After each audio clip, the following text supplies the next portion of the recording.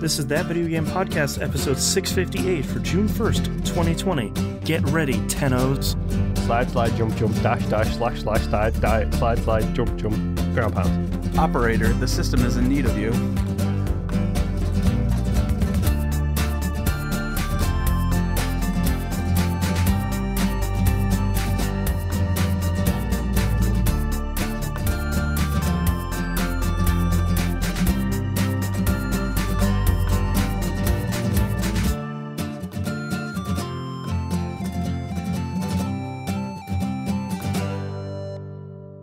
Welcome back to another episode of That Video Game Podcast. I'm your host, Boston, and joining me as always is Moonpeer. Hello. And the Nip. Hello. Brand new episode of Old Dog New Flicks is out right now for the public feed. It's a Stargirl, if I remember correctly. Stargirl is a DC TV show, dude. Yeah, also a DC TV show I started to watch. But also on the Patreon feed is the final, for now at least, episode of Old Dog New Flicks. I believe you wrote final for the foreseeable future, which is a lot of good alliteration. But the sort of like the Bonnie Moonpeer Boston Rebirth, it's kind of run its course. You know, series have to end at some point. Some things have happened, taken a step back from a while. You know, we'll see. It may come back, it may not. Who knows? We'll see how things go. There will be obviously be behind the scenes discussions, both in regards to that and other things which may or may not be in the works. Right. But we'll sort that out as we go. Yeah. I mean, at the very least right now, Critical Misses is going on. We're knee deep in season 1. For recording right now, we just finished episode 7 for Furious 7. Episode 2 just came out for Too Fast, Too Furious for patrons. If you're not a patron, patreon.com/E1M1, the ones are numbers. So you get 2-month early access for that at only the $2 level. But remember, the $5 level gets you everything. And Critical Misses is just a blast. We are having a heck of a lot of fun watching these movies and talking about them, and I hope you guys are having fun listening to them, because it's great. We also have We Rogue Like It over there, we just recorded episode 82 of that, which is just so many episodes of that show, and it is continuing to be. We're playing a much better game than we've played recently, which is Breath of Fresh Air right now. Yep. And don't forget, this month's Game Club game is Vampire the Masquerade Bloodlines. Spoiler alert, yes. I'll talk about that a little bit shortly. Yeah, which that's been clipping along, and we do the Outcast every week, the uncensored stuff before we go live on the air. Last couple of weeks have been like an hour long worth of stuff, and then we recorded like 25 minutes here already today. So a lot of great stuff. Patreon.com/E1M1. If you can become a patron, well, that's great. We definitely appreciate it. We really value all of you patrons. If you can't right now, totally understand. Money's tight. I get it. Everything's cool. This show continues to be free every week, video and audio. So at the very least, you got that. And everything on Patreon except for Outcast comes to the public feed at some point. So if you don't got the cash, you got the time. So it'll show up there eventually. It's like me playing a video game. You'll get there eventually. That's right. That's right. Or like me watching Arrowverse. I'll get there sometime in the next 15 years. Yeah. Yeah. It's a lot. Yeah. Go listen to the Outcast. All right, Moon, what have you been playing this past week? So I will actually start with Vampire the Masquerade Bloodlines. Okay. Just a quick putting this off in passing. Pretty much because, as Nymph can witness me. Witness me! This game goes places I was not expecting it to go. Okay. And in a game about vampires, I did not expect it to go as dark as it went. Okay. I've never seen a frame of this, for the record. I've heard it talked about a lot. I know that it's a legendary game among fans. You've seen probably some of the characters, because like I've seen the cheerleader vampire from the cover. Yeah, like the woman with the pigtails, like that. That's Yes. like the character they always show. Yeah. Also, the subject of how things went real dark, real quick. Okay, interesting. So yeah, I've been playing that on stream, and yeah, my new keyboard seems to work fine. Thanks everybody for asking. It seems to be good. It managed to last a 2-hour stream with 0 latency. I'm really happy, and I have a DPI button, which means I can increase and decrease my speed at will. There you go. Yeah, it made me uncomfortable, physically uncomfortable while playing the game. That's impressive. Without talking about the context of what was said and what was discussed for fear of spoilers, I'm sure Nimp will agree with me that took a turn and went real south real fast. Yeah, we kind of discussed it a little bit in the stream of when you do anything with vampires, you expect it to go somewhat dark, and that turned way more into darkness than either one of us were expecting. So, wow. So, which isn't a bad thing for me. In front of your kids. Yeah. It's not. Don't get me wrong. It's a subject matter that I did not expect to get brought up. Okay. It's an issue that I didn't expect to get brought up, and it's handled really, really, really well. Interesting. So, full credit to them for that. And the swerve moment was fantastic. I'm laughing because I started playing that this week. I don't want to talk too much about it because we'll talk about our full thoughts in the Game Club recap episode. Yeah, we'll deep dive.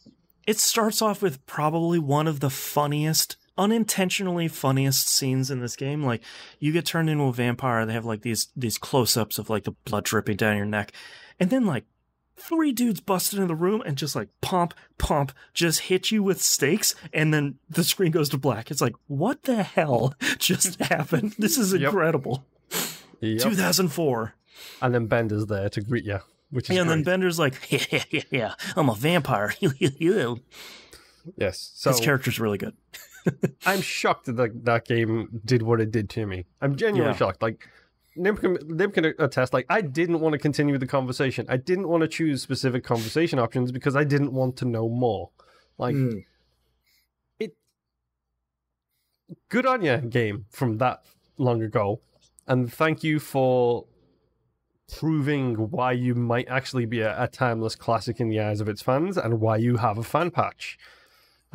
Flip side of it, Alpha Protocol all over this. As Nim so correctly pointed out, I am not skilled in handguns. And I think, to steal your phrasing here, Nimp, my reticle for shooting was about as wide as a sliding glass door. Like, I'm aiming at someone's head with the crosshair, the middle one, obviously not the full circle version, basically. Right. And I think it took me about 13 rounds to kill him, and I hit him 3 times. Great. Yeah. I love it. I do have to say, starting the game and sort of seeing what it is, because I feel like this is one of those classic games where you hear so much about it and how much people love it, but you don't hear about what the heck the thing actually is. Like, what? How do I play? What is Firewatch? You know, you don't actually hear how to play. Go away from me with what is Firewatch. But playing it, even after like the first hour, my immediate thought was, I really need to watch some stuff about the sequel, because man, if I can play like a modern version of this on a console, I'm 100% in for that, because this, boy, people were right. This seems like a game I would really enjoy. Shocker. This is excuse me. This is the one reason I'm really glad Microsoft did their gameplay video trailer thing, because it was watching that, specifically the trailer for the sequel, that got me interested right before we had the conversation about should we choose a game for Game Club. Right. And I was like, well, I want to play Vampire 2, not Vampire 2, Vampire the Masquerade 2. Sadly, Vampire 2 has not yet been announced. Exactly. They've hinted that they're going to do a sequel, but nothing solid yet. There we go. But I was like, why not play it? And I'm now really glad that we did, because go play this game. Hey, this game seems good. Yes, genuinely great. 16 years later, we're saying, hey, this game is good. It is the Ars Arcanum of first-person vampire games. There you go. That's a deep cut for anybody who likes their PC RPGs. I like it. Let's see. I played a little bit of Apex Legends. New event, new week, blah, blah, blah. Battle pass, shooty, die, you know. The slide down hills. Stuff. Yes, exactly. Messing around with different characters. Finally got to play Loba for the first time. She's the new character. Oh, cool. Interesting, but I will have to work on her to get better at her weird bangly teleport thing. Because she teleports, but the way she does it is she throws her bracelet. Oh, okay. Interesting. It makes sense, kind of. Sure. But whatever. She's pretty good to just futz around with at the moment. Like I said, I'm just playing it for poops and giggles. Like a couple of rounds a day, if that. Get my treasure pack, get a couple of dailies done, blah, blah, blah. Yeah. Clock in, clock out. Yes. Did not do Dead by Friday this weekend. Oh, no. I had to skip it because by the time anybody was really online and aware, it was 11 p.m. and I had to wake up the next day for work. Right. So I basically had my Xbox on idle for a while and then just had to go to bed because yay for working on a Saturday. Yeah.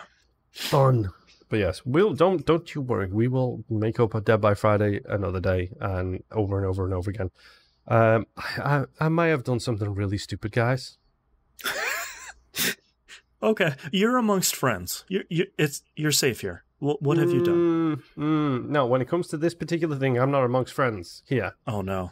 Which means I'm not talking about Elite Dangerous because then I will be amongst our friend. Right.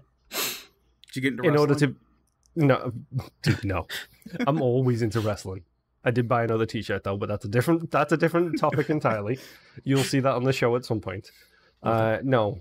To be amongst friends in regards to this, I'll have to wait another 2 weeks and a Saturday to be amongst friends for this. Okay, now I'm really confused. Okay. Is it 2 weeks and a Saturday? Yeah, no, wait. Yeah, 3 weeks and a Saturday? 3 weeks and a Saturday. 3 weeks and a Saturday. What do I do the third Saturday of every month, Boston? Game Club. Who else is at Game Club, Boston? Musim. What does Musim play, Boston? Oh no. There we go. The penny dropped. Did you start Warframe again? Yeah, I totally updated Warframe. Moonfear. I'm almost afraid to see how big the download file is for that now. Well, it wasn't big because I already had it installed. I just needed to click A and update it. That makes sense. that tracks. And you know, Microsoft, part of their Game Pass Ultimate things is they give perks out, and one of the perks is a Warframe Prime skin. And I had to claim it before like 6:25, so I might as well hit A and update it. I might as well just log in and see how it... Whoops, I played 18 hours. No, so I played a little bit. Not a lot.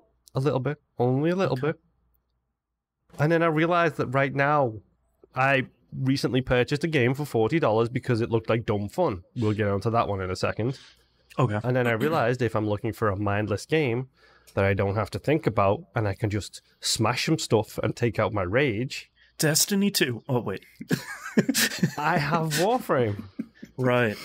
So I may or may not be slipping, sliding, jumping, triple jumping, and then samurai swording through the air my way into that rabbit hole real soon.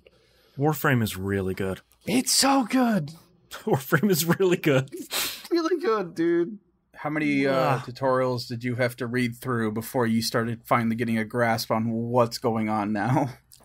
I may or may not have skipped all the tutorials and just ran around hitting things with a big mace thing. I respect it. I like it. I know what I've got to do, kind of. I've got to level up my maces to level 30, and then change weapon to a different weapon, and then level that up to 30. And I just hit on whatever's got an exclamation point on the mission screen, and then go try and do that. What's your mastery level at? I think at the moment, like if we're talking like individual weapons, I've got a whole bunch of them. On my overall mastery, yeah. I think I'm at like 6, maybe 7. Oh, you got to get those numbers up, man. I know. I played a lot of numbers. I know. I'm aware. Warframe's only for closers. Yes. I think last time I was in it, I was mastery 25, 26.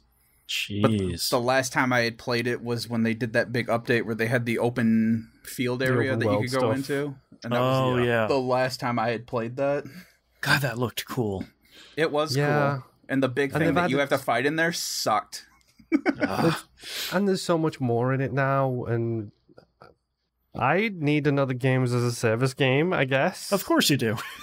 Does it have a season pass now? I haven't seen any pop-ups for season passes. I don't think they've gone down that hole yet.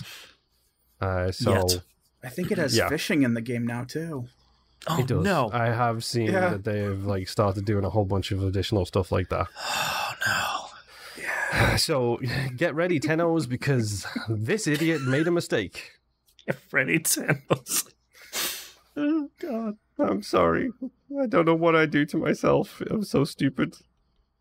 Oh man. You know what? Forget all of the games. I'm just going to uninstall everything, and I'm just going to have 3 games installed. Dead by Daylight. Well, 5 games. Dead by Daylight, Apex Legends, Rainbow Six Siege, just to annoy my wife, Warframe, and did I say Elite Dangerous yet? No, not yet. The Division 2. Elite Dangerous Dead. That's my 5 games. That's all I need. So when I get my Series X, I know what to install onto that hard drive. Can I tell you, I love that you're playing like 5 games as a service games. None of them are like the 3 that I play. Yeah. And they're all vastly different too, for the most part. Yeah. Oh, it's so good. I hate games. I didn't even write this down because I was so surprised. Warframe.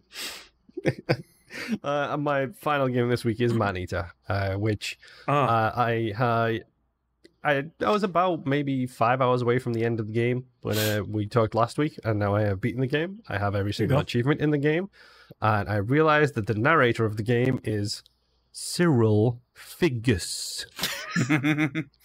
That's a really good choice for a narrator. Yes, and you know what? $40, well worth it. Yeah, it's dumb. It was like 15 hours tops. I jumped out of the water. I nommed on people. I stole people off floaty paddle boats. It was great. Like, I just had fun murderalizing the sea as a shark with electric teeth. Don't ask. I respect a game that it comes up with this idea, comes up with this overall concept, and just kind of leans all the way into it, where it's like, all right, we're going to kind of make an open world shark RPG. And then as we were playing it and making it, it just got real dumb, and we really leaned into it, and now it's fun dumb. Dude, they have like location-based collectibles where it's like, oh, here is like a landmark that you can go and see. And it's like, oh, inside it, like you jump out of this ocean, hop across a golf course and into a water trap, and there's a landmark there. You collect it, and it's a bunch of like golf clubs in there, and it's just about this landmark about people being angry and throwing the golf clubs in the water. That's great. And then you do it somewhere else, and one of my favorite ones, there's 3 seashells along the side of like a dock, and you go to the landmark, and it's like, 100 years from now, someone will see an archive of this video, be inspired by the 3 seashells, and invent a whole new method of toilet cleansing. Oh my God. Which is this the first game that has referenced that? An amazing reference and a super deep cut. Oh my God. Like, I don't know whether I love it or hate it. Maybe both it. Yeah. It's as soon as I saw them and it started talking about in the future, I was like, are you really going to make this joke? And they 100% went in for it. And it's read by Cyril Figgis. Okay, I've come back around. I love it. It's so good. And they make stupid references all the time. Like, there is a sewer with a clown in a grate, and guess what that's a reference to? Of course, yep. It does them all. It goes from the really obvious ones to literally a 3 seashells joke. One of 2020's biggest surprises is Maneater, and I really love it. Maneater and Streets of Rage 4. Yeah. Yes, which is also a Maneater in a different way. Heyo. It's dumb. It's stupid. Well, it knows exactly what it is. And it embraces that, and I'm perfectly happy with that. And my favorite thing is it does the split-second ending. Oh, great. Thank you for watching this season of, like, whatever our TV show is called. That's so good. Maybe there's a lesson to be learned here about, you know, violence begets violence and, you know, let the better heads prevail and so on and so forth. But who knows? I'm just the narrator for a local TV show, and we hope we'll see you again next season. That's really good. That's the only way you could finish up that game. That's really good. It's really solidly done. And it looks gorgeous. It does really good with the underwater stuff. And let me tell you, when a sperm whale attacks you, you get scared. I bet. They're huge. But yeah, Maneater is dumb. It's fun. It's stupid. I love it. And if you got $40 to spare, it doesn't matter if you haven't. That's fine. I get it. Things are complicated right now. And you want something to literally just take your mind off everything, maybe give it a go. Become a shark. Yes. Become one with the water and eat all of that crap at the bottom. That's right. Did you find the trash statue? Dude, I found everything, dude. I 1,000 pointed this game. Yeah. Man. And there's also the hobo twig statue. It just drops some really nice references. 3 seashells. I mean, come on. 3 seashells. So dumb.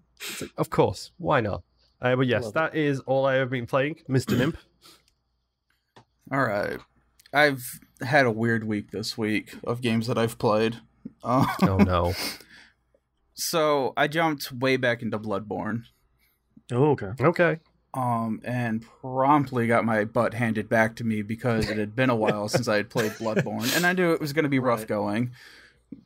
But I was like, screw it, whatever. I will figure this game out again, because now that I'm used to playing Code Vein, which is a completely different style than what I was playing Bloodborne, I have to get back into how I need to play this game. Right.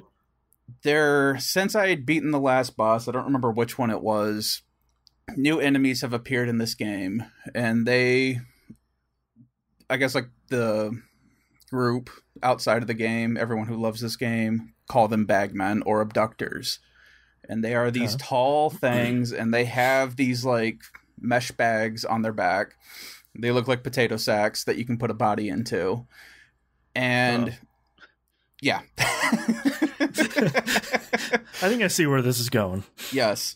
So those just start showing up in random areas where other enemies used to be. And the one area I had found them in, I was already fighting these tall guys in the church ward. And so when I saw this guy in the shadow, I was like, okay, it's the same guy. So I went in, started attacking, and realized that I wasn't doing a whole lot of damage. And then this thing kind of turned around on me, and I was like, oh no, something is going to happen, and it's not going to be great. And it wasn't, because these guys hit like a freaking truck. One hit from this guy almost took me out. Wow. I think I got him down, I don't know, not a whole lot, nothing worth mentioning, and then he killed me. But I didn't get a you die screen. I got a short was this the DLC? No. Is this how you got to the DLC? I don't think this is DLC. It might be. I don't know. I think these are just normally in the game. I don't think they are DLC.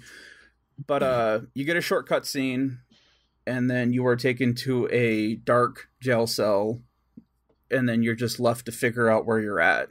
And there's no lantern or anything.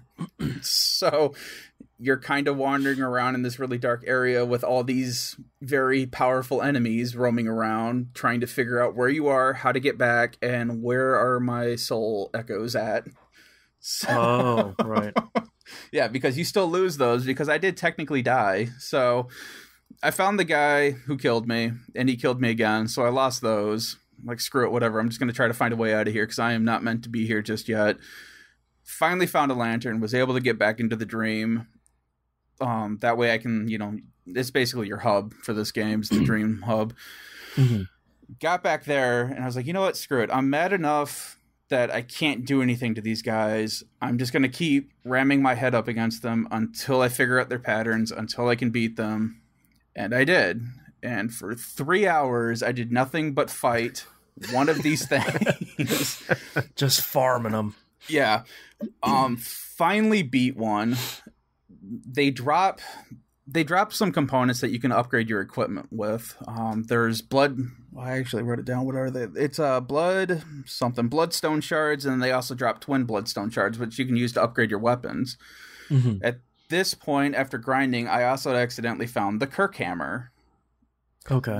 Which is a really awesome trick weapon. Yeah. Yeah. That's a name that rings a bell. So this weapon is technically two weapons. You have I think it's it's either a short sword or a long sword.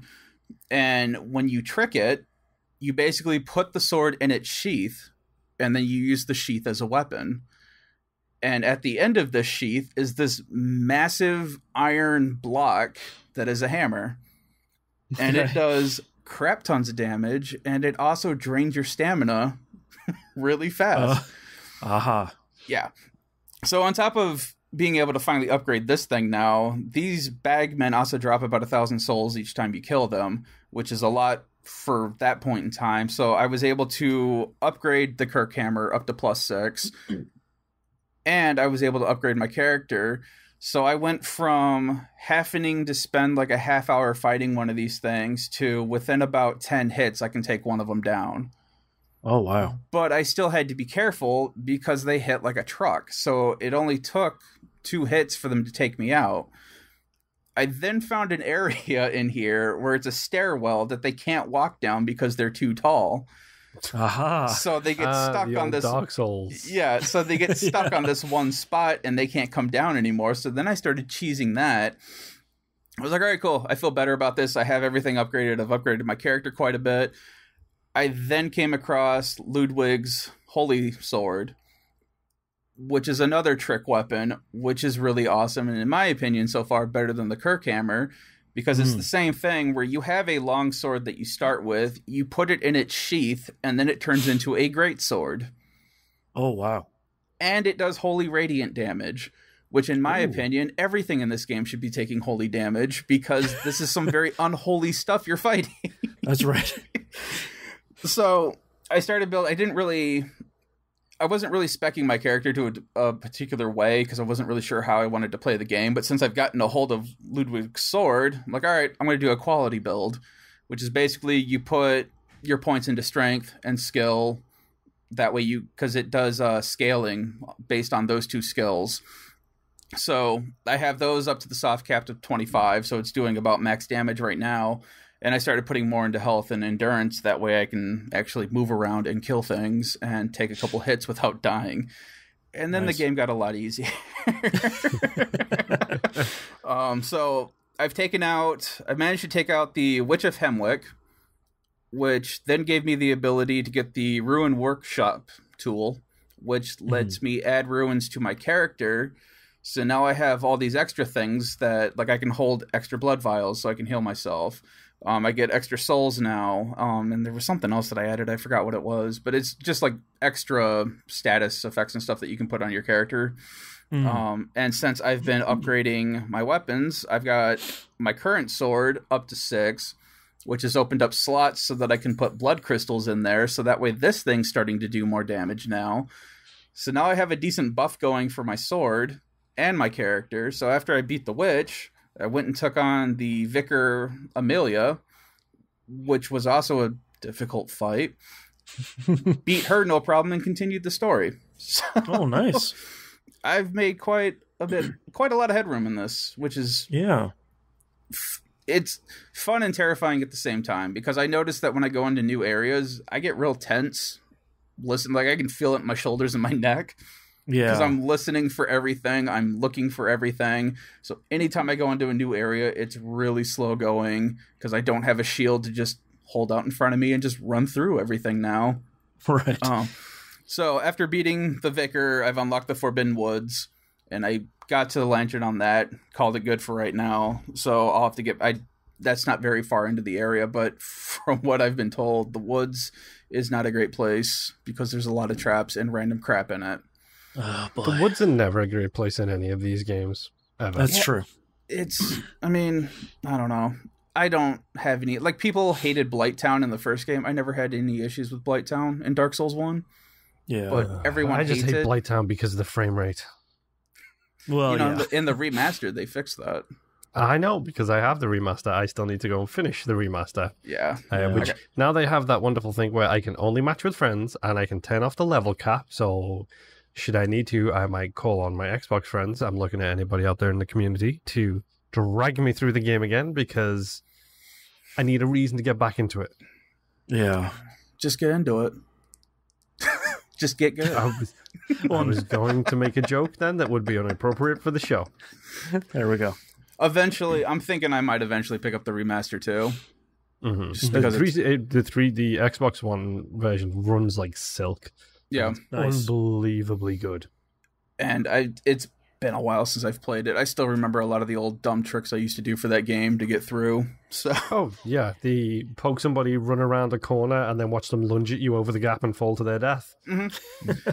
I actually did that with one of the. So there's in an area there's a guy on top of a clock tower with a machine gun who's constantly shooting you as you go through this area. I cannot fight this guy because he is super difficult for when you first come across him. So you're not meant to really beat him. But I cheesed the ever-loving whatever out of him because all I did was climb up the ladder, got to the top of the clock tower, shot him 4 times, which knocked him off the clock tower, and just let gravity do the work. So there you go. Then all I had to do was just reload the game so that the items that he drops shows back up at the clock tower, and I got my souls and the items that he drops. So I'm like, yep, and there you go. Yeah. Sometimes you just got to take what you can take from this game because this game will take it right back. That's true. Next game I played was Call of Duty. Not a whole lot to really talk about. Just I finished out the battle pass. I'm max level now. Yeah, that took way more time than I wanted it to. Even with the I was pretty far along. I got my Tamagotchi watch and all that fun crap. Mm-hmm. That's cool. I keep forgetting to look at it. Apparently my guy has sunglasses and is bouncing around happy. That's great. Yeah, don't know how or why because you can't do anything with the watch. So yep. Right. Don't forget you need to 100% check it every time you spawn on shipment. Every time. Check out the watch. That's first. right. Don't do anything else. Check the watch. That's right. I hate shipments so much. But anyway, so this game, there is a mobile version of the game, which is slightly different. And they are doing a thing right now that they were advertising in the game that, hey, if you download this and link your account, you get a free watch. All right, screw it. Why not? So I downloaded Call of Duty Mobile onto my phone. Oh, wow. And it's actually fairly competent. The other people playing it are not fairly competent. But a question. How much time have you put in? Because I know for this and the Fortnite game, when you first start the mobile game, you just get bots. I got past the tutorial and played like a couple of multiplayer matches just to check it out. It may still be bots. I'm not too sure. No, these are actual people. I could tell. Weed Smoker 420. Well, not just by the names, by the way they were playing. Because I'm trying to figure out what I want to talk about now because I got thrown off by your weed smoker thing. So the controls, and I'm holding my phone in my hand to remind myself. So the controls basically work where the whole left side of your screen is your directional movement, forward, back, left, right, strafing, that stuff. The right side of your screen is you actually aiming your reticles. So you don't have to be held on to they've got the virtual analog sticks there, but you don't have to be on top of them. It's just anywhere on the right side of your screen, anywhere on your left side of your screen, you're good to go. It does automatically fire for you. So if your reticle is pointed at something, it will start firing for you. So you don't have to worry about doing that, which is great because I wouldn't think of a good way besides that to be able to fire while you're trying to aim on a touch screen. Hit the lock screen button. Yeah, exactly. So they do have it where they have more advanced settings so that you can adjust and change everything to however you like it. They do also have buttons on the right-hand side for you to be able to throw grenades or call in strikes or, all this other stuff and reloading and all that fun crap that you would normally do in a Call of Duty game. My thing of it is that the people who are playing that game so far are all scrubs because I played on Nuketown all the time. I don't know if that's the only map for this or if there are other maps, but Nuketown just happened to be the one that I kept getting. And it feels pretty solid 1-to-1. It ran pretty fine on my, what do I have, like an S7, Galaxy S7 or something like that. It's an older phone. But like people were still trying to figure out the controls in the middle of the match. So you've got people looking up at the sky, looking down at the ground, people just like twirling around trying to find things. And I'm sitting there killing all these fools. And then I run out of ammo because no one has killed me yet. So then I'm running around with a knife, just stabbing fools. And so how does it feel to call 8-year-old scrubs? Feels real nice, considering all the things I hear them call the... Yeah. That's right. Yeah. But... yeah, and then we get to the end. Both matches, I was like 1,000 points. MVP, first place. Everyone else is like 200. Yep. You know why? All those other Because scrubs. you're clever enough to play the objective. Yeah, because I tried. Right. But it was just kind of funny watching. It was that whole Office... oh, crap. Was it Office Space? No. It was The Office, yeah. There was an episode. The Call of Duty episode where people are just staring at walls and running into corners and are stuck. Yeah. It was just completely that. Yeah. So it's... go ahead. I was just going to say, my wife might kill me if I don't shout this out on the show. But she's been playing a lot of Call of Duty this week. And she actually tweeted about this. And you will get this more than I did because I didn't understand it when she said what it was. She has been playing Shipment, the 24/7 Shipment rotation that's on right now. Purely so she can cycle through guns, get a bunch of kills, get a bunch of XP, get new unlocks, and basically try and help that battle pass move along a little bit kind of thing. In the middle of one of these games, she stole somebody's Juggernaut. Ooh. So, yeah, that's a... for context on this, Boston, a Juggernaut is a 20 kill streak supply drop. Is it 20 or 25? I don't know. Probably way up there. I think it's 20. Yeah, it's especially on hard. Shipment. Yes, and it turns you into a walking tank with a minigun. Awesome. So she had to capture that clip and was giggling to herself while she was doing it, and then also a lot to me when she showed me the clip of her stealing somebody's Juggernaut. That's really good. Because how do you steal that on Shipment of all maps? How do you get that on Shipment of all maps? I have so many questions. I'm wondering if they didn't... because there is... you can call in an ordinance where it drops a care package, and it'll give you a random kill streak. I've never seen that drop anything higher than just a precision airstrike, which I think is like 6 to 10 kills or something like that in a row. Yeah. But I can't help but think they use the kill streak kills count towards the kill streak thing. Probably. And then on Shipment, you get an airstrike. Oh, there's 5 kills right there. Oops. Yeah. Oh, sure. Shipment. So I did manage to unlock the Dragon's Breath for my 12 gauge. So that's all I've been doing on Shipment is just lighting people on fire. I mean, she it is really the most it is the most annoying thing to have happen to you, but God, is it so satisfying when you do it to a whole team at once. But yeah, so Call of Duty Mobile. Mobile is it's actually fairly decent. It's not something... I'm not a big mobile... I don't like playing on my phone that much. But I mean, it's pretty decent. The controls aren't bad. If I wanted to get into it, I think it would be pretty fun.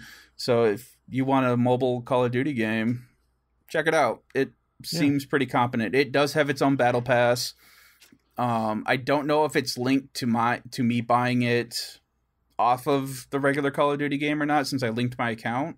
Oh, right. So I didn't look into all that fun stuff, but whatever. I'm not too terribly worried about it because I'm probably going to delete it after this.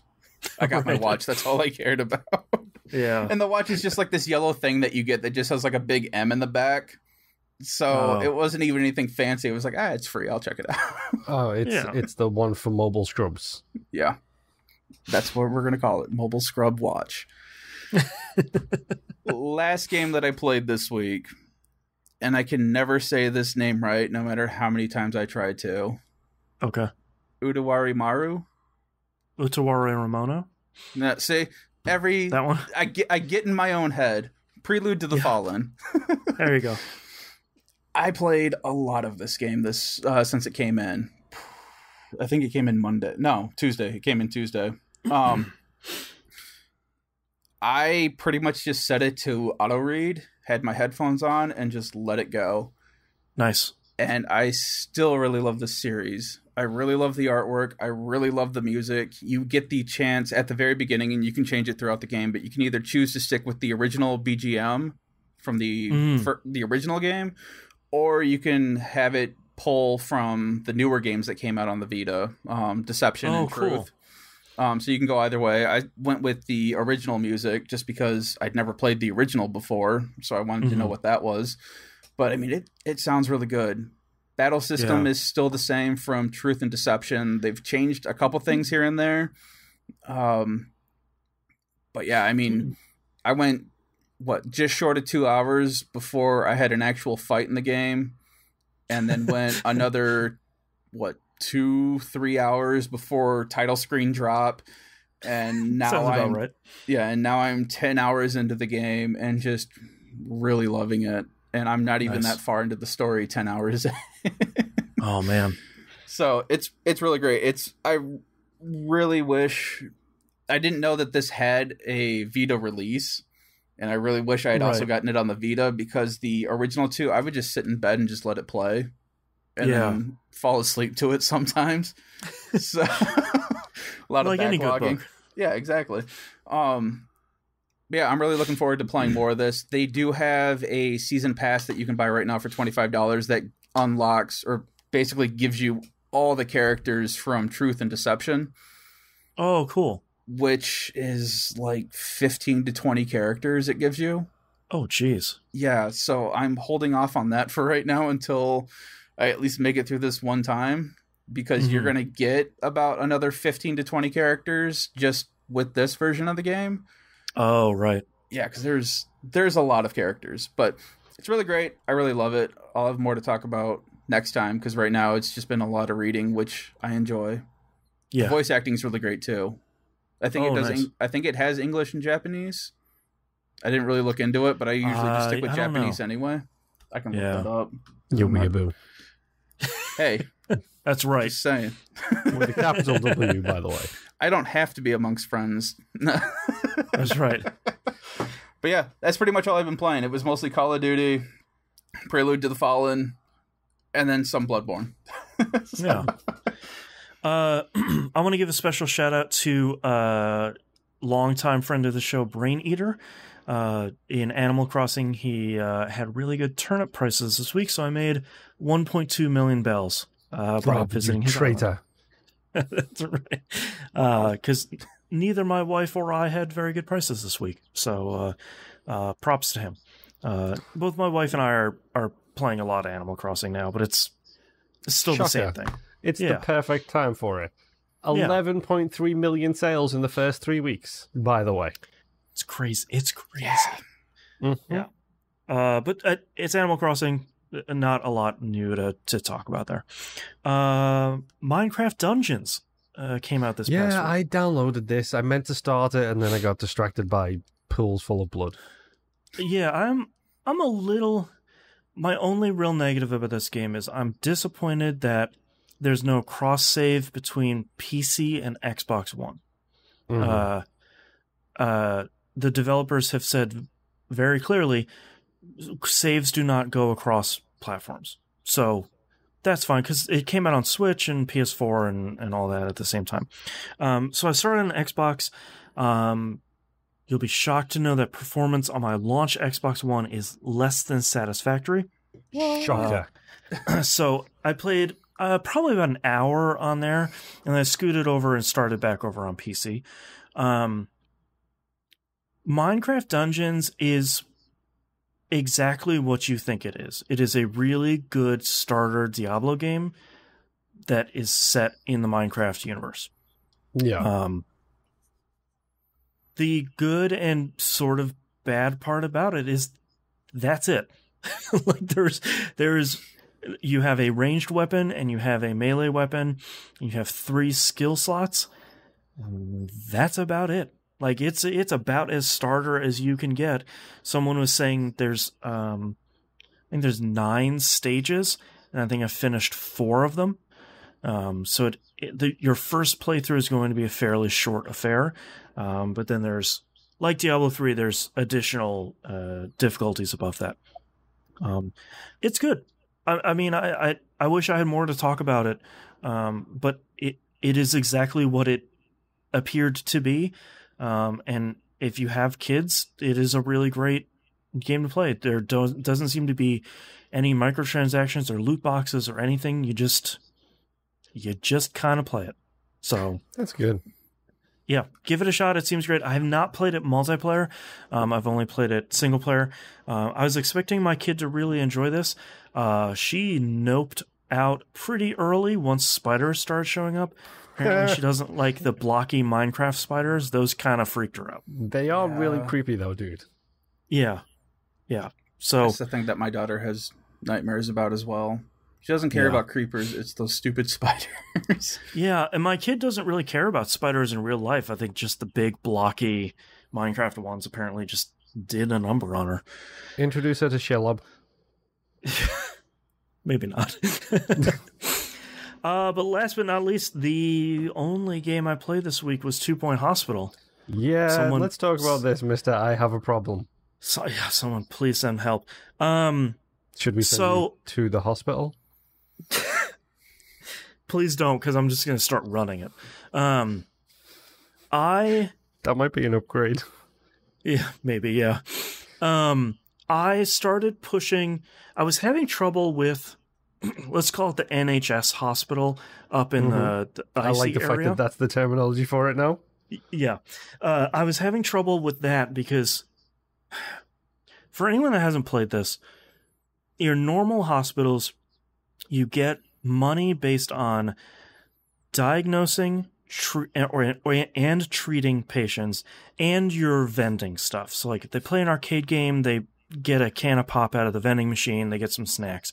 You'll get money out of all of that stuff from your hospital. The NHS hospitals, you don't get any of that stuff. You get your money based on challenges that the local government gives you. This one is the one I was talking about last week, where your quarterly costs are covered based on the percentage of people you cure in the previous quarter. I failed this really badly the first time I played it.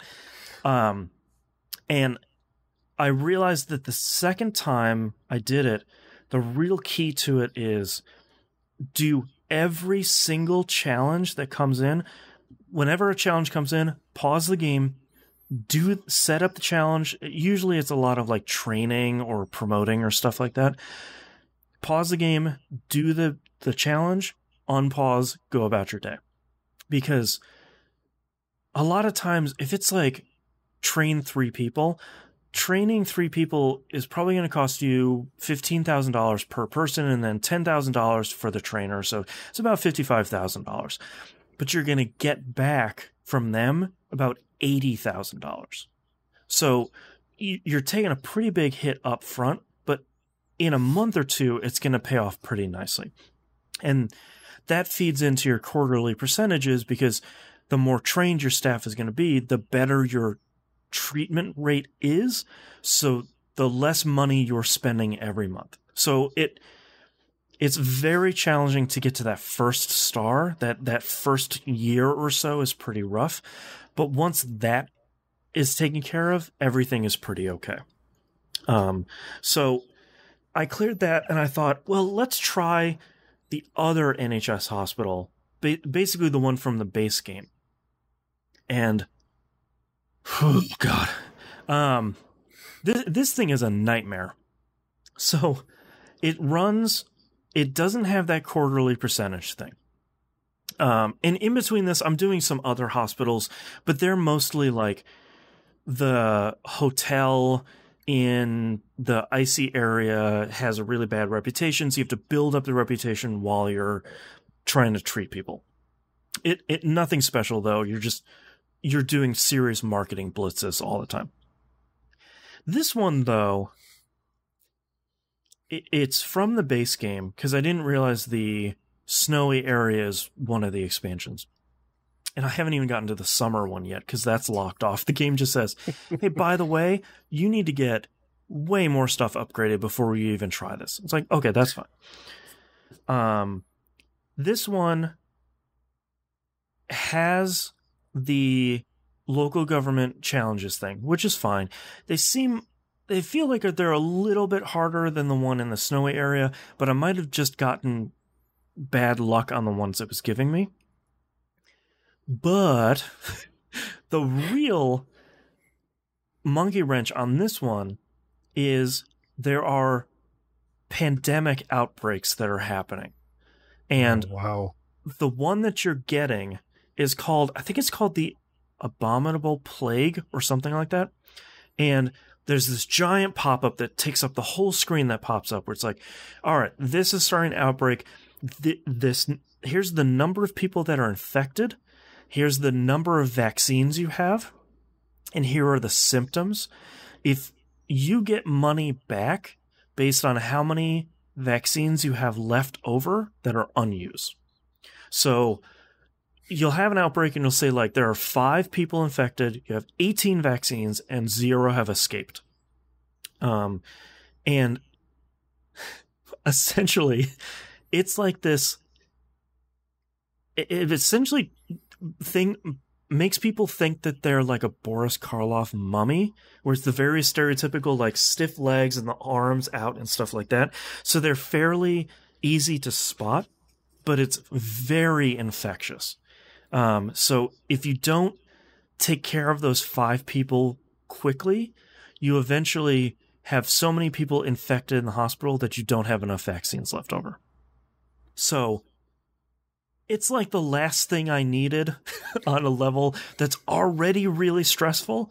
And the tough part about these hospitals too is the hospital is largely built already. You sort of have all your base level stuff to treat the majority of people that are coming to your hospital. Once you get 1 star in your hospital and 2 stars, more diseases start coming through the door that you have to build specific treatment rooms for. But the base level stuff is already set up. I could not tell you how badly I bombed that first attempt on that level, and I have not gone back yet since, because on this level, when you forcefully fail a challenge, you take a reputation hit. And you need to have a certain amount of reputation in that hospital to get from 1 star to 2 stars. And there's this snowball that happened where I couldn't meet their needs, so I didn't have enough money to meet the challenges, so that, like, it 100% got away from me, and I failed really badly, and I haven't gone back to try since. I, like, ran away with my tail between my legs, and I haven't been back since. Mostly because I've been focusing on the snowy area. I'm on the final level of the snowy area, which is Roquefort Manor. It is most. Do I even want to know? It's rough. So a lot of the snowy areas will have, like, hailstorms or avalanches or earthquakes that kind of hurt. They do damage to every machine in your hospital all at once. And if you have enough janitors, it's not that bad. They kind of take care of it normally. Every once in a while, a machine will catch on fire. They'll put it out. They'll repair it. Nothing too serious. This one has that. It also has a new type of treatment that you send them to the reanimator. And it's essentially just like horror movie villains. So like Wolfman and sort of villains like that. So that's rough. It's another machine that takes up just an incredible amount of space. Yeah, as soon as I researched the X-ray, I was like, come on, guys. Do we really need to be having this huge of a room? As soon as it's above 3x3, it's a problem. I don't use the X-ray because it's too big and it takes so long. There's one that I opened up that is 5x6, It's massive. Are you going to keep playing this, Moon? Yes. You can spoil it. I'll forget. It's fine. No, I can't spoil it. Number one, because I don't remember what it's called. And number two, it's really, really good. As soon as you see the first infected person come through the door, it's one of those ones where you're like, I know what you look like, and I don't know what is coming down the pipe for me on this one, so I won't spoil that one. The Roquefort one, I don't remember if it's Roquefort Manor or Castle. It has ghost infestations. So every once in a while, like 15 ghosts will just pop up out of nowhere. Get that janitor training going. Yeah, like everybody is trained in ghost capture. To make matters worse, they use a little like a dustbuster vacuum. They do, yeah, and they just run up and like hoover the thing up. Yeah, and just nice. It's really good. And sucking up a ghost gives you research points, which is really great. It is by far the largest map I have ever seen. So for most maps, you start with one central area, and you usually expand to like maybe 6 other buildings around it. This one has 22. What? 22? No. Go away. One of them cost me $200,000 to unlock because it was huge. I'm at 1 star and I'm struggling to get to 2 just because one of my biggest problems is normally when I build a hospital, you have this one wing that has GP's offices, and then next to it, you have all your diagnostics. And then far away from it, you have all your treatment, because that's the last place they're going to go before they leave. They have nothing else to do after that. This one, the corridors of this castle are so thin that I have to have like multiple GP's offices sectors next to multiple diagnostic places, and then on the other side of this giant castle that is honestly too far away, people are dying before they get to the treatment rooms because they have to be so far away just to give me the room, the floor space to build these giant like 5x6, 6x6 rooms. I'm having a really, really hard time. Like in a way that, yeah, like in a way that I'm having a lot of fun still with the game. I mean, it wouldn't be the only game I'm playing if I wasn't having fun. But man, is this one... I feel like it's a really good capstone challenge for this the Snowy DLC stuff, because it's like, you're going to take all of this stuff that you've learned and how to deal with all these ghosts and hailstorms and avalanches and stuff, and the really cold weather, and you're going to deal with all of that stuff here, and then you're going to deal with it being in an actual castle and just being the largest space you'll have to play with. Oh, jeez. 2 Point Hospital is really good. Yeah, it is. Yeah. And I'm having a real blast. I'm glad I decided to pick it back up because it's one of those games. It reminds me a lot of when I was playing Bullfrogs games when they're coming out on the PC on the 90s, where it's like, I'm going to pick this game up, and as soon as it grabs me, this is the only game that I have to play until I finish it. Like, it continues to just kind of keep pulling me in until I finish it. And I think I'm now at like 60% of the trophies. So like I'm playing a lot and I'm just barely halfway done with this game. Yeah. So, and it's on Game Pass for PC and Xbox One. So like, you want an incredible amount of game here for nothing, you can go do that. Yeah. It's a really solid game. It's really good. I know Moon and I got really excited about it when they were like, hey, we worked at Bullfrog and we're just going to make another theme hospital. And then we Wink. dropped. We played it. Yeah, we called it dropped. 2 Point Hospital. Wink. Yeah, and then like it came out and I was just like, I never picked it up on PC because pretty early on they said, hey, we're going to put it on consoles. Like, all right, I'll wait, and came out with all the DLC and all the bug fixes and everything. And oh god, it's really good. I mean, it reminds me why I like these management games or like God games or city building games or stuff like that. They're really great. And when the developers get them right, like with the Sims games or with here Cities XL is really great. And that's the next thing I'll probably play on my PS4 since that just got released on PS Plus this month. They grab me in just the right way for what feels like a couple of months on end. Yeah. And this game's only $40. It's great. Go play 2 Point Hospital.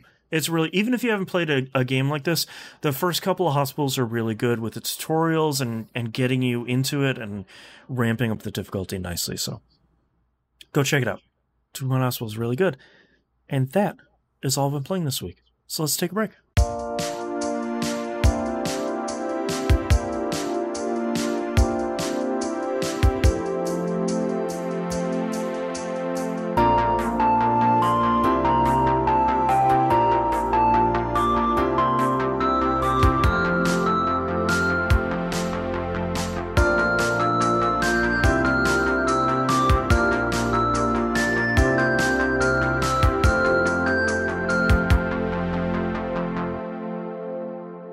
Let's talk releases for the week of June 1st, 2020. Valorant should be available for everyone on PC this week. No. Get away from me with that game. I don't need a hero shooter based on Counter-Strike, please. Thank you very much. You already have like 4 too many live service games right now. Yeah. Clubhouse Games 51 Worldwide Classics comes out on the Switch. This is the much anticipated sequel to the 3DS Clubhouse Games, which, until this got announced, I genuinely didn't know that people are nuts about these games. But people really, really love the Clubhouse Games series. Is this the games that's got like solitaire and poker and... Yeah, like ring toss and all those all kinds of random stuff. Yeah, Hanafuda. Like it's got 51 games from across the world and teaches you how to play all of them. It's every party game you can think of. That's right. It looks really cool. So, a game that I genuinely had no idea was coming out this week: Command & Conquer Remastered Collection comes out on PC. Question: does that include the most important Command & Conquer game? I don't think it has either of the Red Alert games. Dang it. I guessed right.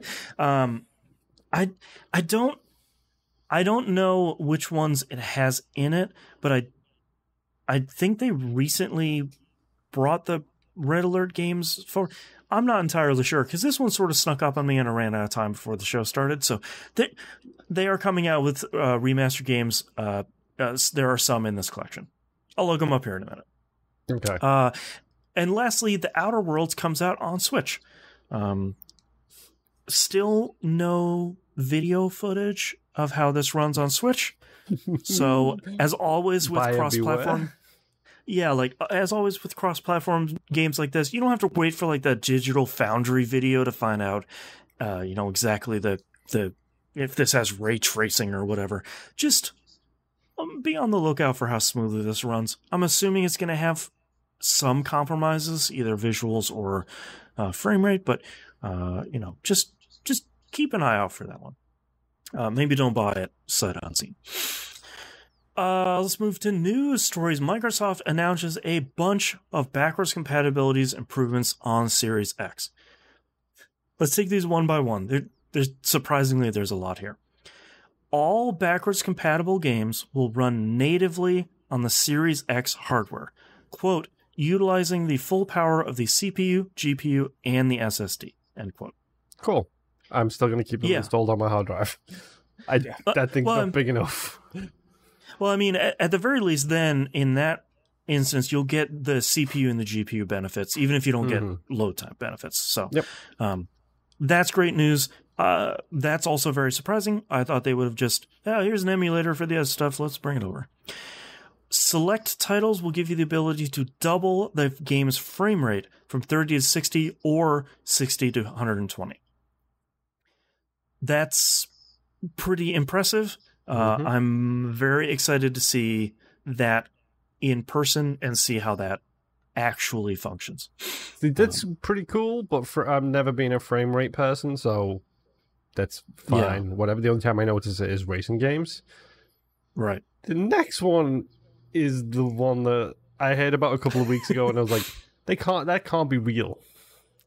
Yeah, so Microsoft has also created an HDR reconstruction technique, that's their term, that allows the Series X to automatically add HDR support to 360 and original Xbox titles, with no impact to performance. What? Yeah. What? How? What? Huh? What? What dark magic is in this giant...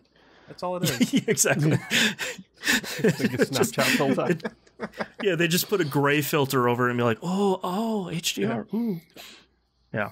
I mean, the dark magic I would like to see this work. You used the right term. Like, the dark magic of technology scares me because you got Levelator with whatever that does. Mm-hmm. You've got the NVIDIA voice thing with whatever that does. AI. Yeah. And now you got this. Yeah. This would be one of those features that I have a lot of faith in the Xbox team when they come out with new technology like this, because a lot of the stuff just kind of works. Mm-hmm. Like original Xbox backwards compatibility. It just fires up the Xbox team and it just works.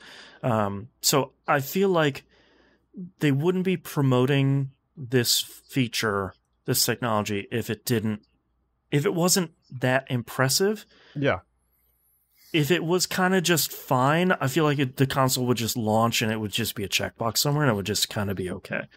Honestly, this is the stuff I like to hear from them. When they talk about the techniques behind it, when they talk in a tech form about it, I love that. I hate marketing speak. Sure, yeah. What is it? Smart delivery is one of the most annoying terms I've heard in a long time. Especially touting it like it's a new thing when, guess what? My Series X or my X already does that. I already have smart delivery because when you download a game on your Xbox Boston and when I download a game on my Xbox and when Nip downloads a game on his Xbox, we all have different size packages because we all use different versions of the Xbox. So smart delivery isn't new. They just don't need to. They just felt the need now to put a marketing bullet point on it. Well, I think it's really smart of them to do because I think it's a lot easier to say smart delivery than you buy it on the Xbox One X and then you get a free upgrade to it on the Series X. It's just like, this is a smart delivery compatible game, has a little sticker on the front of the case, and then you're good. I think from that standpoint, that's good, as opposed to, I keep forgetting you need to appeal to the lowest common denominator. Right. The John Q. Street Fighter fan, picking up a game at the store is like, will this play on my Series X? It's like, yes, it has a sticker on it. You'll be fine. A patch will come out at some point. And if it still exists at that point, you've also got to give something for the GameStop floor biscuits to reference. Right. Quick Resume will also work with all backwards compatible titles, so you can switch between a number of games as you want. As for how many backwards compatible games will be available at launch, the Microsoft representative said that, quote, thousands of games are already playable on the Xbox Series X today, end quote, so it'll be somewhere in the region of, quote, a lot. So it sounds like it's largely the same technology, so if it works on Xbox One X or the Xbox One at all, it sounds like chances are really good that it's going to run on the Series X, which is exactly how you want it to work, where it's like you don't want to move to the next gen. It's like, 25% of those games they're not really going to carry over Nintendo. So, you got to wait another little bit before they come available, because that's frustrating. Yep. Yeah.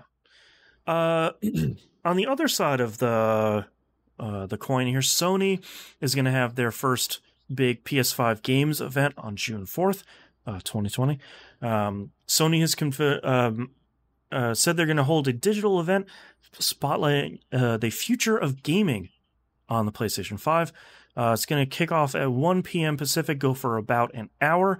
And the way that they're promotional stuff is looking, I would expect to see the controller again, but not the console or a date or a price.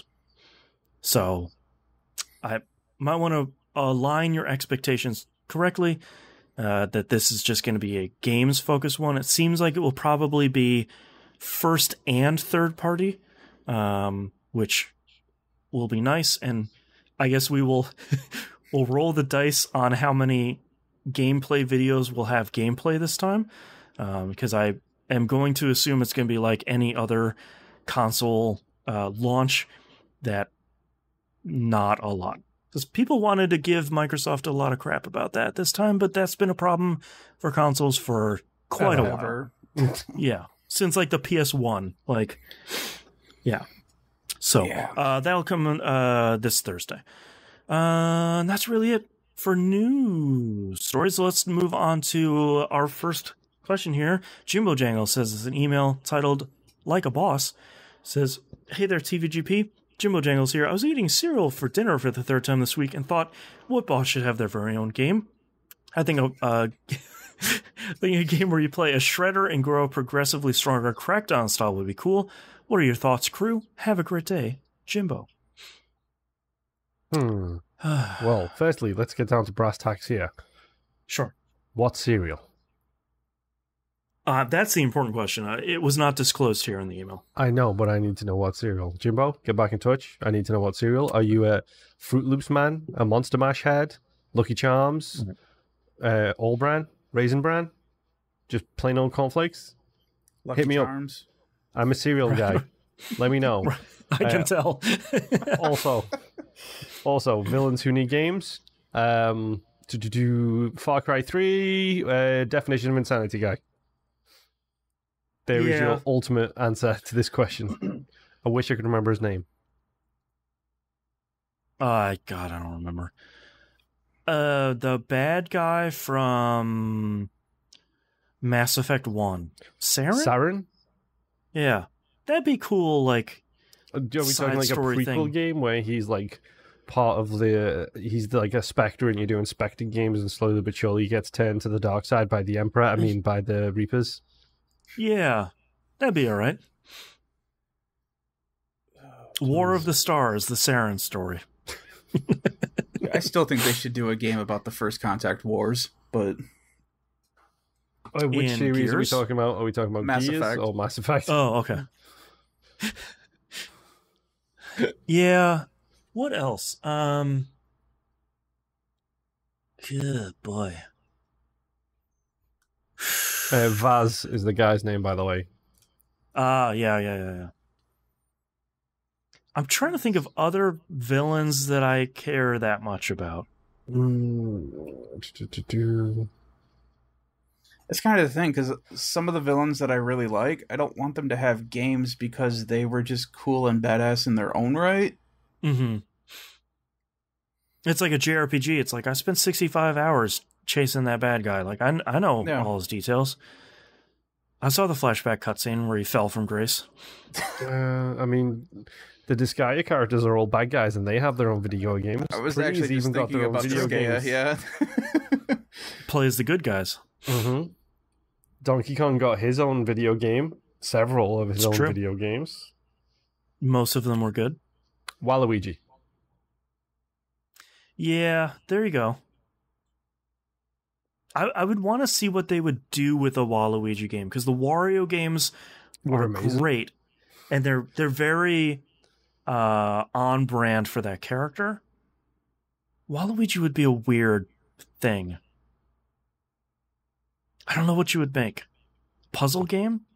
I want a Waluigi's Mansion where he's setting up traps for Luigi. Man, that sounds really good. So you basically want Overlord? Yes. Yeah, man. Yeah. Waluigi, and he's ordering Goombas around, and you can get different colored Goombas, or you can use the shell people for different types of tasks. It's perfect. Nintendo, we're available for hire. Overlord. That's right. Jimbo Jangles in the chat said Fruity Pebbles. Okay. Fruity Pebbles. Fruity Pebbles, they're acceptable. They are acceptable. Yeah. It's a good one. Mm-hmm. I like Fruity Pebbles. They're no Lucky Charms, but I like Fruity Pebbles. I also like that he mentioned Crackdown here, because Crackdown is probably one of the more famous games of you're actually the bad guy. Yeah. And you didn't even know you were doing it for us, Agent. Also, weirdly appropriate in May of 2020. Yeah, maybe. I don't know if I can think of any other villains that I care about. Play a game as the Brumac. I mean, the Command & Conquer games, you had campaigns with all of those villains anyway, so... Yeah, because you have your, like, the two different factions. Yeah, the GOD and the Nod. Was it the GOD? The GDD? Yeah, it was the GOD. It was definitely the Nod was the other one. That's because everybody knows the Nod. That's true. Or you can just get into Warhammer, where nobody is the good guy. Yeah. That's true. Yeah, let's have a conversation about Space Marine, shall we, for a hot minute or 7 hours. Yeah. Games with the villain.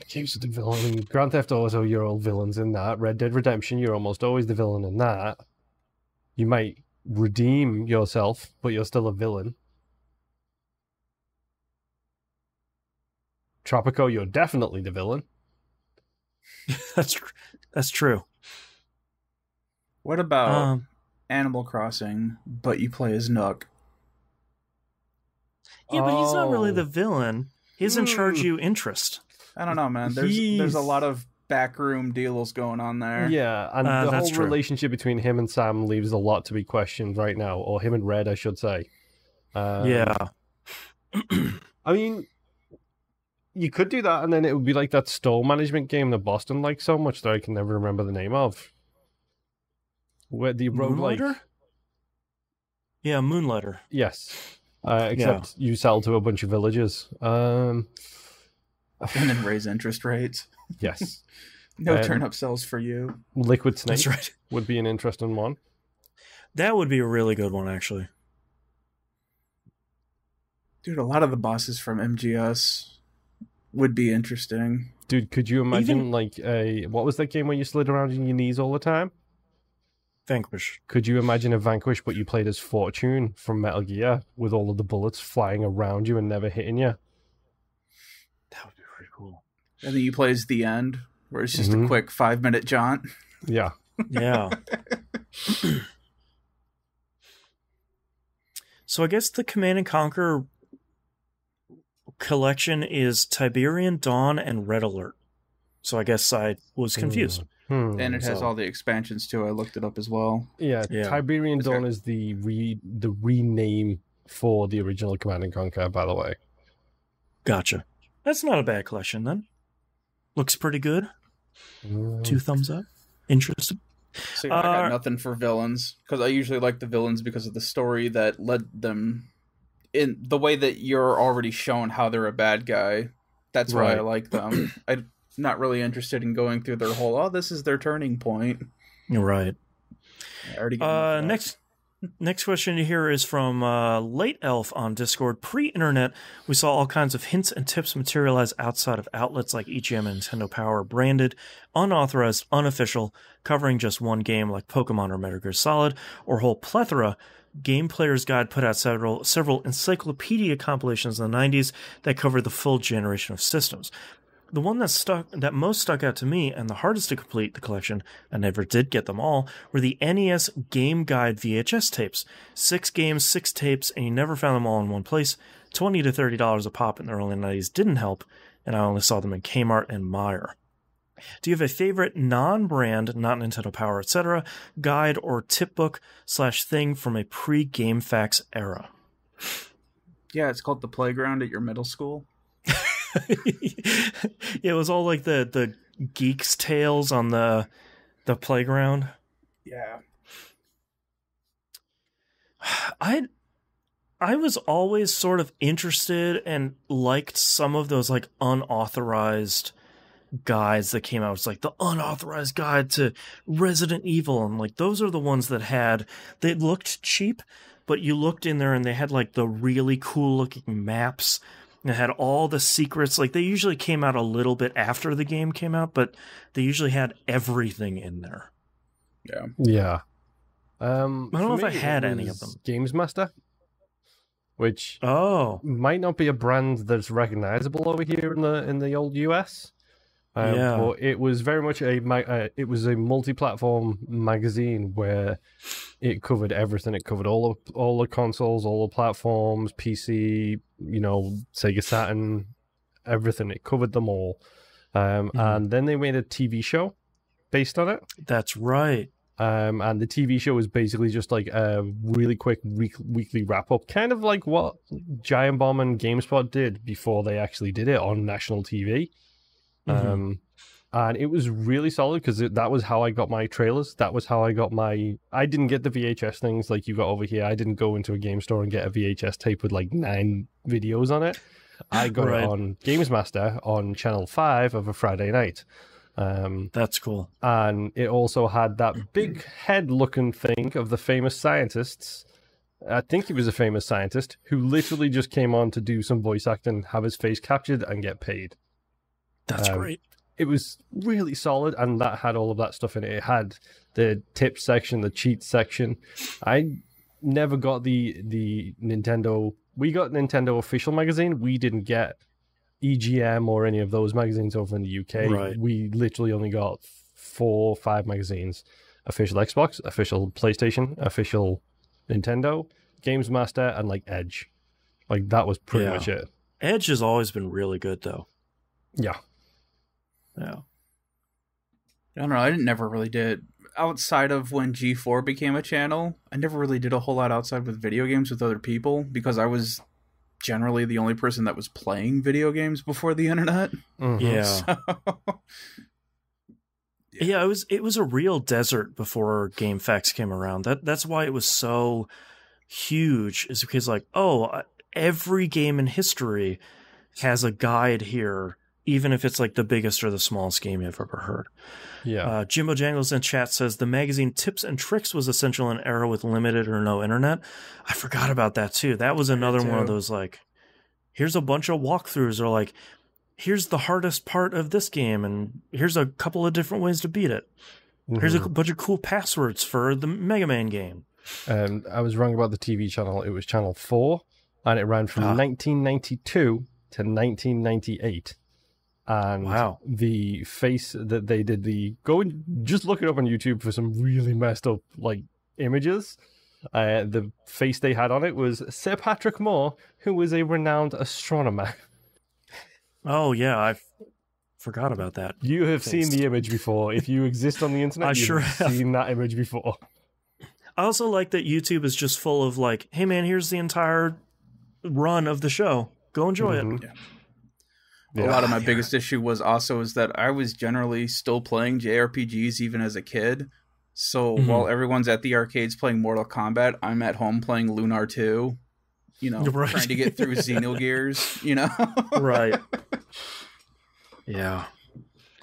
Last question here is from T-Bomb Rocks on Discord. He says, after finally playing through the story of Mortal Kombat 11 to prepare for Aftermath, there's a part where, slight spoilers, Scorpion and Sub-Zero team up and fight together. Had me wondering what unlikely duo of former enemies in video games would you like to see pair up for mischief? Well, I already got my greatest wish and I got it in anime format. Goku and Vegeta. I mean, come on. That's true. Renji becomes a dad. Yes. Yeah. Renji and Ichigo from Bleach. There's a really solid good team up right there as well. There you go. Let's see, video game wise though. I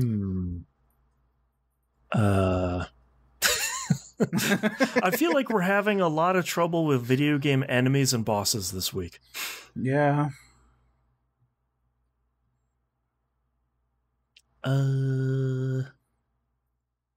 Why am I drawing a complete blank? Mario and Sonic already went to the Olympics. What else do you need? They went to the Olympics several times. That's right. Except for this year. It's only Sonic. Mario's busy launching the new theme park. Okay. I was so confused for a second then. No, it's only Sonic this year. Sonic at the Olympics. Mario's got other stuff to do, apparently. Maybe that's the...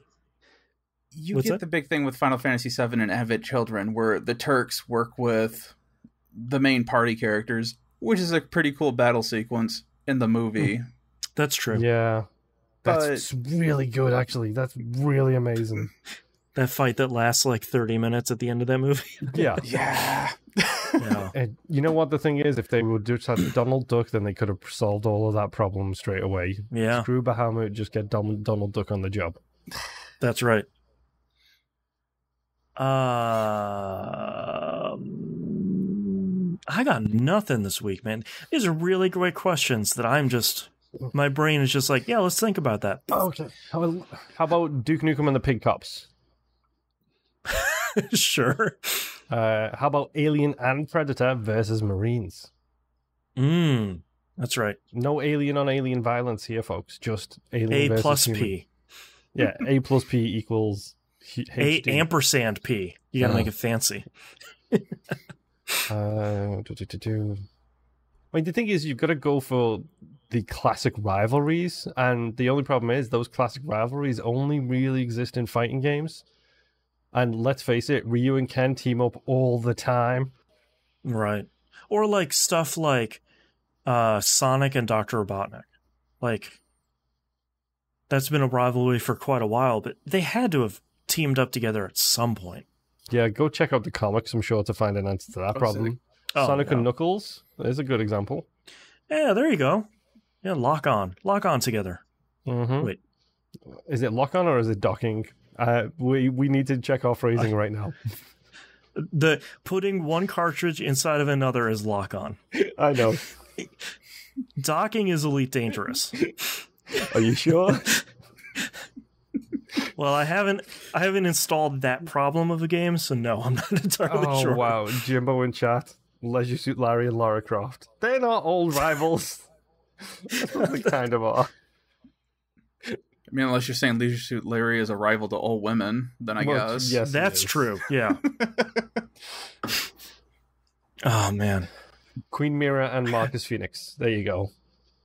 Oh man, yeah. The ultimate end of all times team up. That's right. When stuff is really getting real. Oh, I figured it out. I know the perfect one. Plants and zombies versus humans. Problem solved. Perfect. I love it. Flip the script. Yep. It's like the Walking that's Dead our cross episode with the Mist or whatever that movie was. The Silence. Yeah, I can't remember. right. It's so bad I don't even know the name. Well, on that note, that's our episode for this week. Thank you so much, everyone, for listening. If you'd like to visit us, you can do so at tvgp.tv. Everyone will find and follow us on the right-hand side of the page. Don't forget to join our Discord. Everyone is welcome. Super cool community. Patreon.com/E1M1. Ones are numbers. As we said before, the $5 here is the recommended one. Critical Misses is turning out really well, so catch that early on. Season 1 is still underway right now. Game Club game. We bought Vampire the Masquerade Bloodlines and Good Old Games for virtually nothing, and the fan patch is free. So go check that out, and check out... you too can experience whatever Moonpier is talking about that I still have ahead of me that's super dark. Dude, it's so bad. Yeah. I think that's it. So we'll see you all next week. Bye. Bye. Bye. Bye.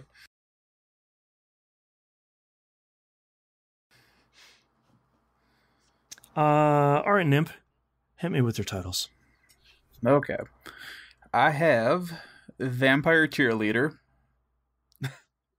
Yay for working on Saturday. I might have done something stupid, which seems kind of long. Yeah. The penny dropped. Get ready, Tennos. I hate games. Myrtleizing the Sea. Get good. And A&P. Moon, what do you have? Witness Me. Real South, Real Fast. What is Firewatch? Get ready, Tennos. Mistakes were made. Cyril Figures. 3 Seashells. Oh my god. I both it. Call 8-year-old scrubs. Mobile scrub watch. NHS hospital, and I'm a serial guy. Which again makes me sound like a killer. I mean, it's all in the marketing. Yeah. I didn't want to know more. 2 weeks and a Saturday. I'm a serial guy. Get ready, Tennos, A&P, and mobile scrub watch. And Jimbo Jangles says, I know it's an instant veto, but show title, we all have different size packages. Yes, but also really good. Yes and yes. Yeah. He also threw out leveled up my maces to 30. That was a good one, but a little wordy. Yeah. I checked I'm a serial guy and get ready, Tennos. Also like mobile scrub watch, but maybe not as much as the other two. I like Get Ready, Tennos. It sounds like an advertisement for ShamWow. Mobile scrub watch.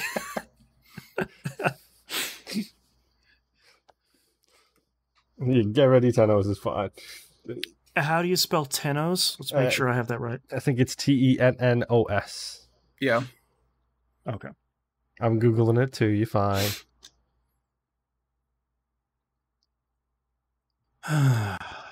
Okay. Get ready, Tennos. Yeah, TENNO''S. Oh, okay. Also, fun fact, because it's plural. Fun fact: the Tenno is actually the Emperor of Japan. I did not know that. I learned something today. Interesting. TIL Tenno equals Emperor of Japan. Years of anime have taught me a lot. That's right. Anime and visual novels. Years of diverse anime have taught you a lot. I watch the exact same crap over and over and over again. All right, let me know when you guys are ready. I'm ready. I got nothing but this. Let's shockingly go. Whatever. Let's ride the whip. Woo! There you go. Just steal that one. All right, starting in 3, 2, 1. This is That Video Game Podcast, episode 658 for June 1st, 2020. Get ready, Tennos. Slide, slide, jump, jump, dash, dash, slash, slash, die, slide, slide, jump, jump, ground pound. Operator, the system is in need of you. All right. Thank you very much, everyone, for watching and listening. We love you all. We'll see you next week. Bye. See you, folks. Bye. And we can stop recording.